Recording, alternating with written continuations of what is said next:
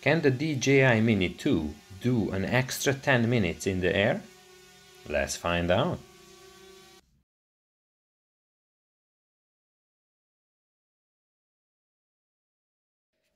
Hi guys, it's Oli here. I hope you are having a great day. In today's video, I'm going to see how far can I mod the DJI Mini 2 battery to gain some extra flight time. Of course, first I will need a baseline to see how the stock battery performs. So this is a brand new Mini 2 battery. It has been charged twice maybe. And I'm going to see how long can it fly with this. As you know, with the Mini 2, DJI changed the battery technology to lithium polymer from lithium ion in the Mini 1 or the Mavic Mini. It operates on a higher voltage, but this 2250 mAh battery anyway could perform 27 minutes and 15 seconds. I think it's quite impressive. You see, cutout voltage is 3.5 volts per cell. So here is the battery. I'm not going to bore you with a long video on how to take it apart. This is the lid I'm going to remove. I'm using this metal spatula, and this is the place where it is possible to start taking apart the battery. I'm using a metal object, but as you will see later, the LiPo cells are somewhat protected by a plastic film or card. So this is the prying motion, how I managed to pop it apart. It took around 10 minutes and basically close to no damage to this plastic battery casing. To remove the cells from this lower casing, I had to warm it up because there's a double-sided tape under these two LiPo cells. This tape is very strong. You see how the casing bends, the spatula bends. It's yeah, you have to be really careful when you do this. Someone has this idea that it should be impossible to remove, but once it finally pops, it's so satisfying. So then it's relatively easy to remove afterwards. Here's the battery itself. I'm just removing some unnecessary stuff, which I consider being unnecessary for the future. By removing, you see here is this plastic sheet, what I was talking about, which protects the cells a little bit, so it's not that bad, but we'll have to be very careful, of course.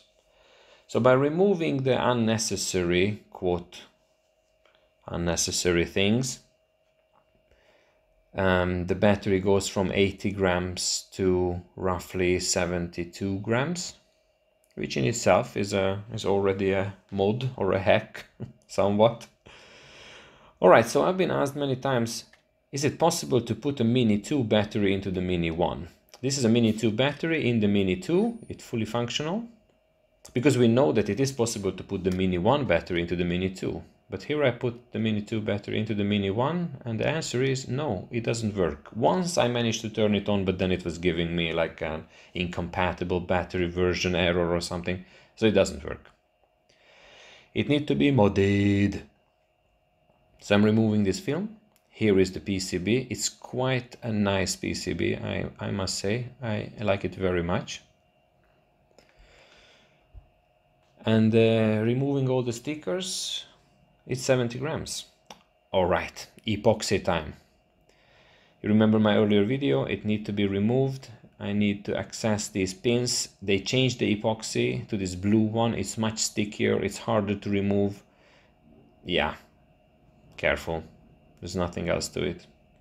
So these are the two pads I'm going to use. This is the positive terminal and there will be the negative terminal. This is where I'm going to attach additional battery. You will see it here. These are the pads which I'm going to solder wires to.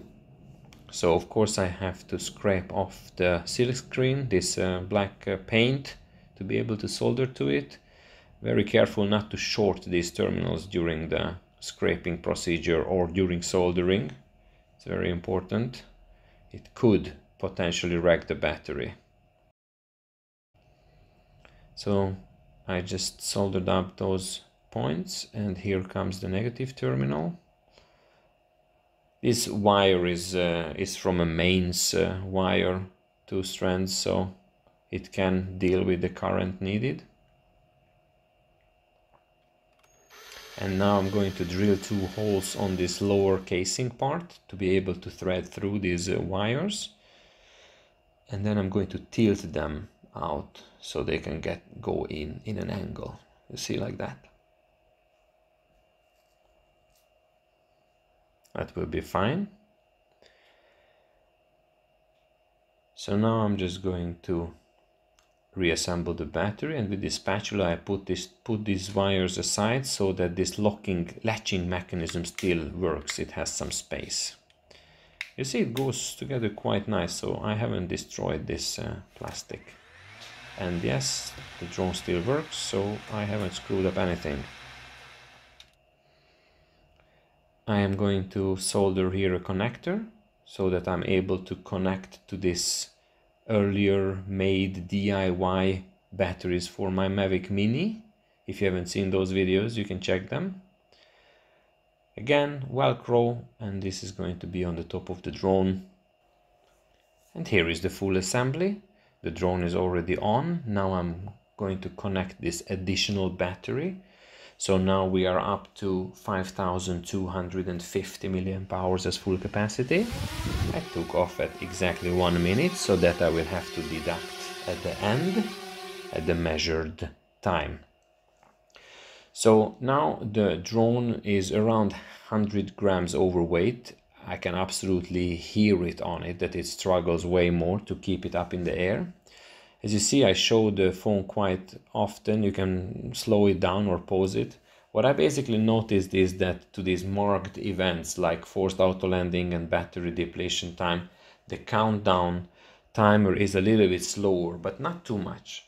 The problem with the Mini 2 batteries are that the capacity of the cells are burnt into the firmware.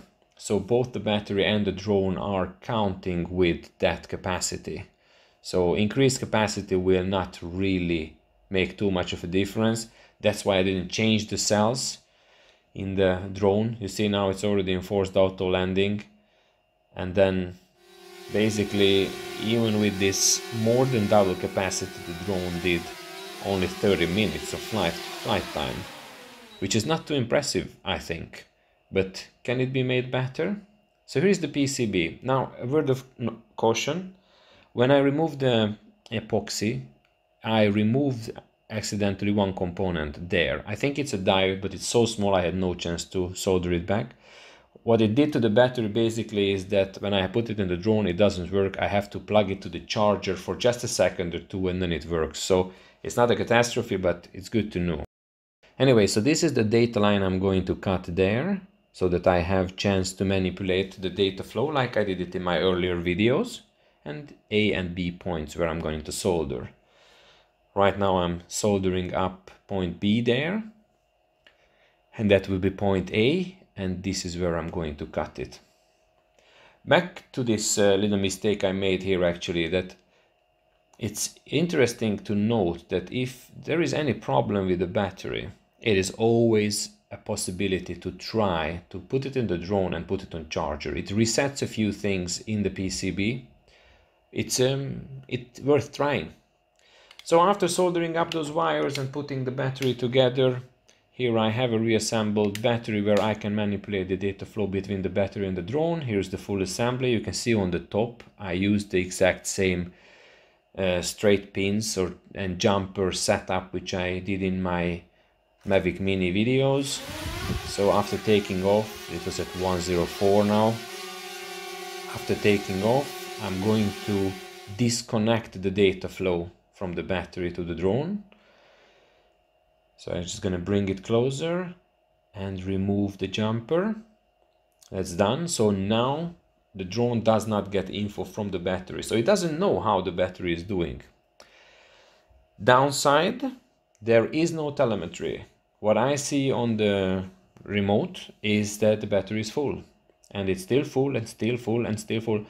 So this is quite a dangerous way to do it. I just want to see if that makes the trick. And as you can see, now we are at basically factory capacity. Now we are at 31 minutes 30, and we are still up. Now we are in forced auto landing. It started actually at 31:40, but the drone is still flying. And then there's a point I don't want to push it too much, so I just let it land. But it could do a little bit more, but it anyway did 39:15, so I think the point has been proven.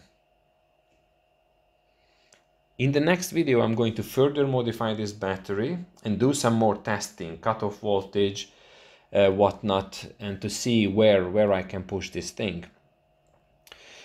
Guys, if you have anything to say or any questions, please leave it in the comment section, and check out my other videos if you're interested in the subject, and please don't forget to subscribe. It helps out a lot.